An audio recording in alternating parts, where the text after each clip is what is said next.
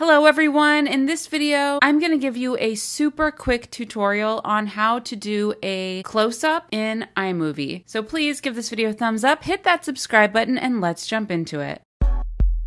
Alright, so there's a certain part of this video where I kind of look off into space and I want to do a close-up there. So you're going to split the clip at the beginning and end of where you want the close-up. And to do a split clip in iMovie, you just do Command B.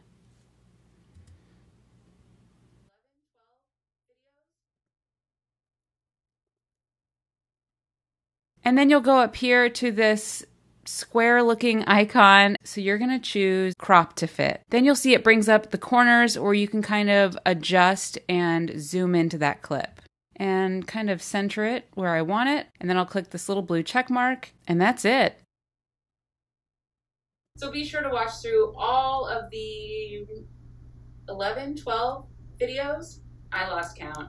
Of this series. I hope you found this video helpful. Please give it a thumbs up, hit that subscribe button, and I'll see you in the next one. Bye!